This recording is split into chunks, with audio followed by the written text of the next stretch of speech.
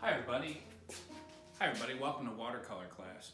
I'm just going to do a quick little discussion of different materials that you're going to be purchasing for this class. The first thing are your brushes. And I've had you order this small kit of, I think it's called Simply Simmons. It's a Richard Simmons brand brush. Now watercolor brushes, I'm going to turn off the music. Watercolor brushes are distinctive from, say, a brush that you might use for acrylic paint or oil paint in that they're much softer, okay?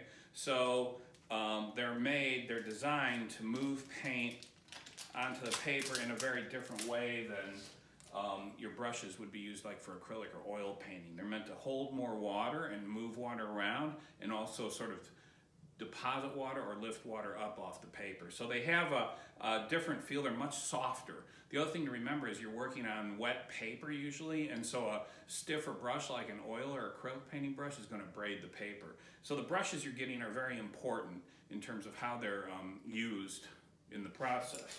Watercolor brushes. The other thing is your paper. I had you order 3 different types of watercolor blocks. Typically in my class we stretch paper, but since this is online, excuse me, we're going to be working with watercolor blocks. And watercolor block is kind of like a sketchbook, except all the paper is glued down to each other. So what this means is the paper is affixed to one another around the edge of the block, and this allows, and these blocks, to save money, they're glued on only 2 sides, and 2 sides are open. And what this does is it allows the paper to stay flat when you get it wet. It's pre-stretched. So many of you might have worked on watercolor paper where it starts to bubble up and stuff. Watercolor that's in a block is less prone to do that. And I had you get 2 different kinds. A cold pressed paper, so that's the finish of the paper. It has a little bit of texture to it. And then a hot press finish.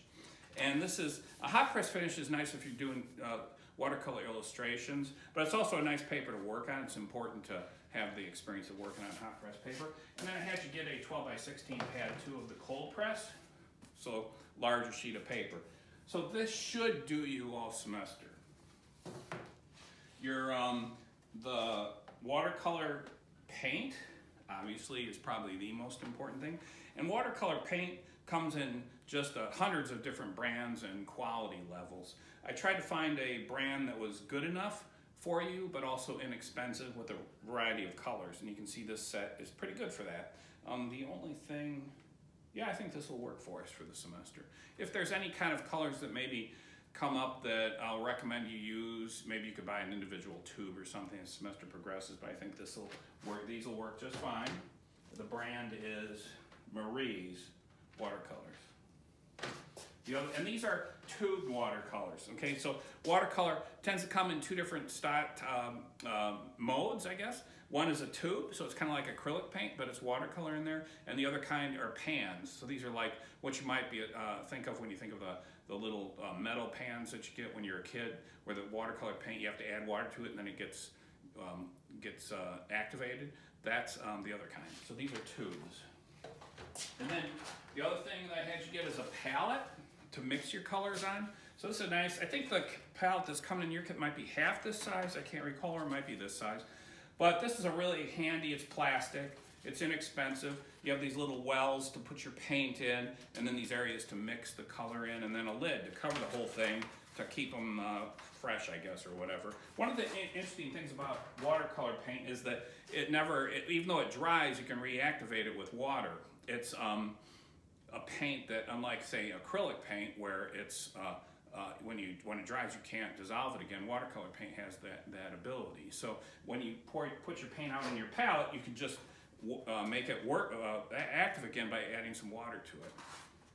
The other thing that you should probably get is a spray bottle, a small spray bottle. I don't have an example of it right down here. I'll show you one in a later video.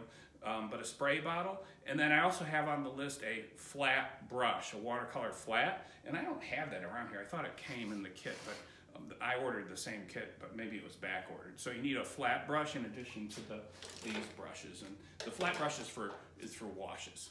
So that's an introduction to the, a basic introduction to the materials. You will learn more about the materials as the class progresses. So thank you.